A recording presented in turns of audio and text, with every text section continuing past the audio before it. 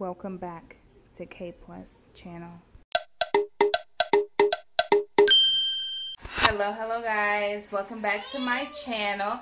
If you are new to my channel, please subscribe, like this video, and share this video with all your family, friends, colleagues, neighbors, and associates.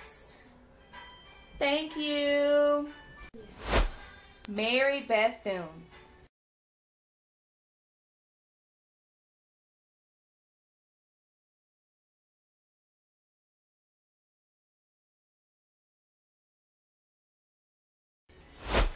Mary Bethune was born July the 10th, 1875 in Maysville, South Carolina.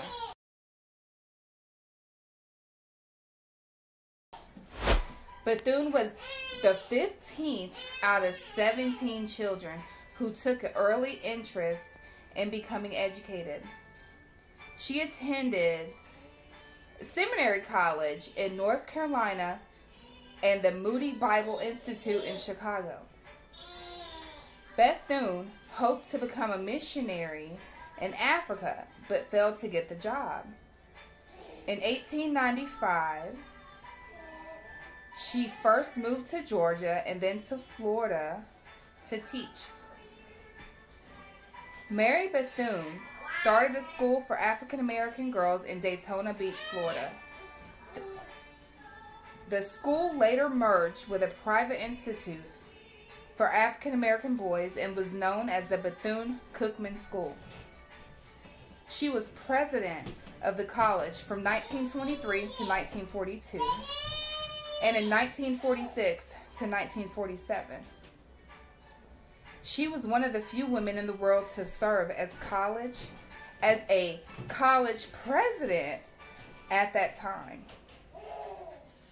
By 1935, she was established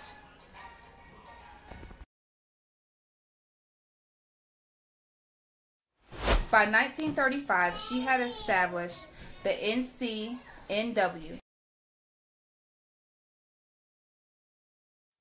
National Council of Negro Women, which is an umbrella organization that grew to include 22 national groups with a strong presence in Washington. Bethune was a member of the Black Cabinet, which was a group that advised President Roosevelt on issues important to African Americans. She wrote in 1938, "If our people are to fight their way up out of bondage, we must arm them with the sword and the shield and buckler of pride, belief in themselves and their possibilities based upon a sure knowledge of the achievements of the past." A year later, she wrote, "Not only the Negro child, but children of all races should read and know of the achievements, accomplishments, and deeds of the Negro. World peace and brotherhood are based on a common understanding of the contributions and cultures of all races and creeds." A year later, she wrote, "Not only the Negro child, but children of all races should read and know of the achievements, accomplishments, and deeds of the Negro. World peace and brotherhood are based on a common understanding of the contributions and cultures of all races and creeds." On May 18, 1955, Bethune died of a heart attack.